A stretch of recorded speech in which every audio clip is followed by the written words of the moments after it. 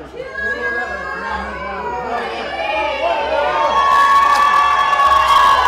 is a great day, not only because of the opening of the enterprise, the casino.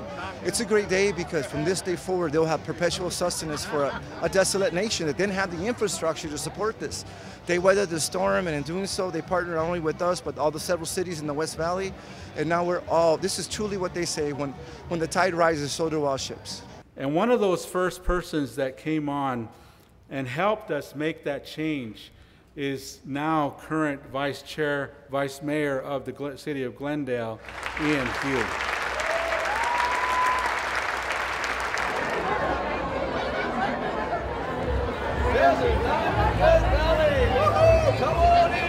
It's economic development in the West Valley, in Glendale.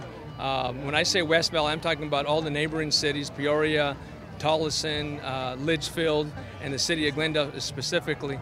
It means jobs, and it means job growth, and it means families can prosper a little better because of the casino.